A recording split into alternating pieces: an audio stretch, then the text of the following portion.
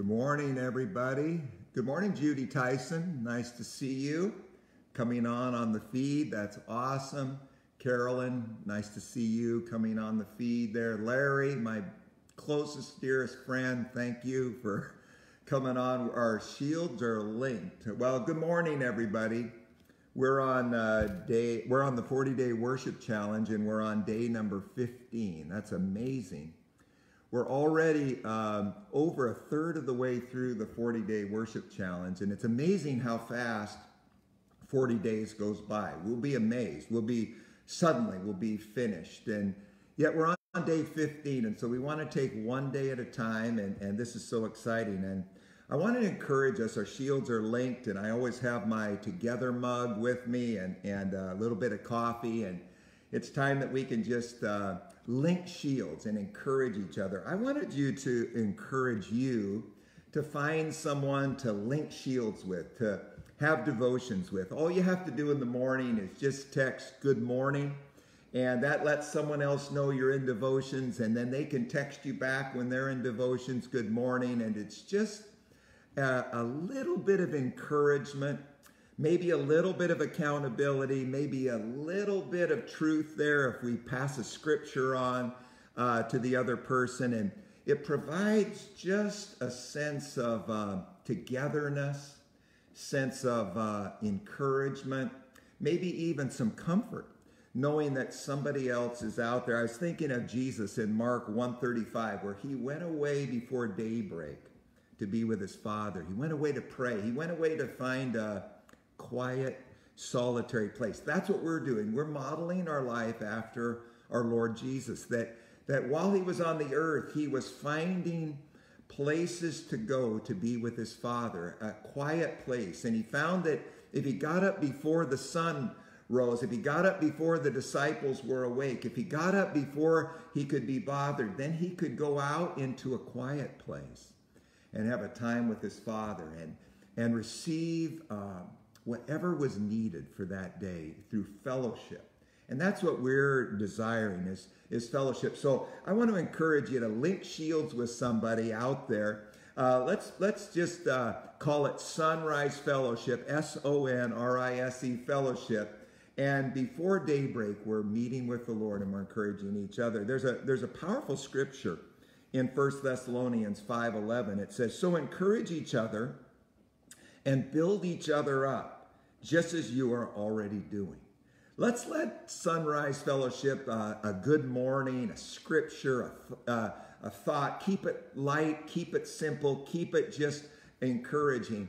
And that can be a strength to somebody else. We've been talking about 5 roots and sending our roots, thinking these 5 as roots going down into the soil. In Ephesians 3:16, it tells us, into the soil of God's love. And we want those 5 roots to be growing down deep into his love. We talked about the roots being surrender, trust, humility, faith, and today we're going to talk about Thanksgiving. So just a couple of thoughts on Thanksgiving for this morning. Colossians 3:15 says, "And let the peace that comes from Christ rule in your hearts. For as members of one body, you are called to live in peace." And then it says, "And always be thankful." Wow, there's such power in thankfulness. It's such a powerful root that can go down into God's love. And so we want to exercise, we want to choose thankfulness over anything else so that we can allow God to do something deep inside of us during this morning time. 1 Thessalonians 5:16 and 16 to 18 says, "Always be joyful. Never stop praying. Be thankful in all circumstances." I'm thinking, wow, he bundles together joyful. He bundles together never stop praying. And he bundles together thankfulness all into one package there. And then he says, "For this is God's will for you who belong to Christ Jesus." And I think that no better way than to start our morning with thankfulness. And I wanted to give 3 thoughts, just 3 things to start our day, 3 foundations for thankfulness. that we can start no matter what day it is, no matter what the weather around our tree is. And believe me, the weather patterns around our tree can get sometimes very intense. But these are three foundational things we can be thankful for. And the first is the Father's love, our Heavenly Father's love, for God so loved the world. And that's the first thing when we get up in the morning that we can be grateful for, is that we can experience that day the Father's love. Now, how can we do that? It's because of Jesus and his sacrifice and what he did on the cross that allows us to come in boldly into his presence. And so right off the bat in the morning, we can just be thankful for what Jesus did, his death, his burial, his resurrection. We can just start to get excited about what he did for us, what Jesus did. And then we can be thankful for the Holy Spirit. And I put down here, for guiding us. He's the light at our feet.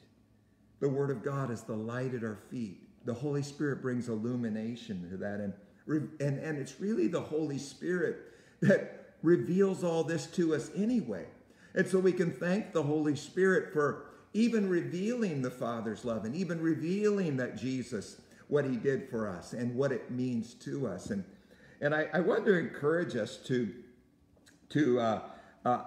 write a little surrender prayer as we kind of finish up these roots and use these three things we're thankful for as a foundation to a surrender prayer. I wrote one out years ago and I keep adding to it, and it almost takes 12 minutes to read through it. But just putting down the things that you're thankful for can begin to do something deep inside of us each morning that will transform the way we view that day. And so be encouraged. This gives us reason to celebrate every morning because we could just be thankful for those. And again, like we said, no matter what the weather pattern around the tree is, we can grow that root of thankfulness. Remember, roots bring stability. They absorb out of the ground the nutrients and the water. They conduct that flow up into the tree, and also they store nutrients and water for those seasons where there's a bit of a drought. And it's the root system that will keep us strong, the Bible says, as we grow it down into his love. And so this is so exciting. Now, what does thankfulness defeat? Thankfulness defeats comparison. Comparison's like a disease. It causes us to become, it leads us to discontentment, and then that can lead us to grumbling and complaining. So if you find yourself grumbling or complaining, stop and let's just be thankful. Ask God to forgive us for any grumbling or complaining, anything coming out of our mouth that's not thankful, and let us return right back to thankfulness. And then if we find ourselves inside kind of stirred up with discontentment and we identify it there, repent of that and just turn from it and go right back to thankfulness. Or if you find your mind comparing yourself to others and it's starting to discourage you, just repent of that and come back to thankfulness. Remember, I always remember these roots are a choice. Thankfulness is a choice. And sometimes when the weather gets so intense, it's difficult to make that choice. That's why sunrise fellowship, that's why getting up and meeting with the Lord, that's why a good morning to somebody else can change the trajectory of our day. It can literally change the attitude within us and the thought patterns in us. By God activating the love center, incredible things can begin to come forth. You know, I always say if you're struggling with thankfulness, this is kind of funny, but I just say hold your breath. And then when you gasp for air, then just be thankful for the air. And that will start a flow of thankfulness. And so I want to encourage us every time we breathe in, let that be the breath of God in us, reminding us to be thankful for what we have and the air we breathe and everything around us. Thankfulness produces amazing fruits in our life. I just want us to remember, roots before fruits. Let us grow down these roots, this root of surrender, trust, humility, faith, and thanksgiving into the soil of his love. A simple prayer. Thank you, Heavenly Father, for loving me and caring for me. Jesus, thank you for your sacrifice in making a way for me. And thank you, Holy Spirit, for revealing God's heart to me and leading me today. Gratefulness produces a sweet spirit. Let me read something out of our devotional today, out of day 15. It's Psalms 34, 8 to 10, and Psalms 34, 19. It's beautiful. Taste and see the Lord is good. Oh, the joys of those who take refuge in him. Fear the Lord, you his godly people, for those who fear him will have all they need. Even strong young lions sometimes go hungry, but those who trust in the Lord will lack no good thing. The righteous person faces many troubles, that's the weather, but the Lord comes to rescue him each time. That's our root system in his love. Let's pray. Lord, thank you for this day. We thank you for your love. We thank you for your care. We thank you for your goodness. We thank you for the air we breathe. We thank you for taking care of us. We thank you, Lord, for the circumstances, situations we're facing. We choose thankfulness today to thank you, Lord. Thank you, Lord Jesus, for your sacrifice. Thank you, Father, for your love. Thank you, Holy Spirit, for leading us. We give you all the glory today. We want, Lord, in our hearts to be thankful. We praise you today. We honor you in Jesus' name. And everyone said, amen. Well, it's been great to be together this morning. I just want this to be a primer to your time alone with him. Enjoy his presence. Have an amazing day. And, of course, see you tomorrow. God bless.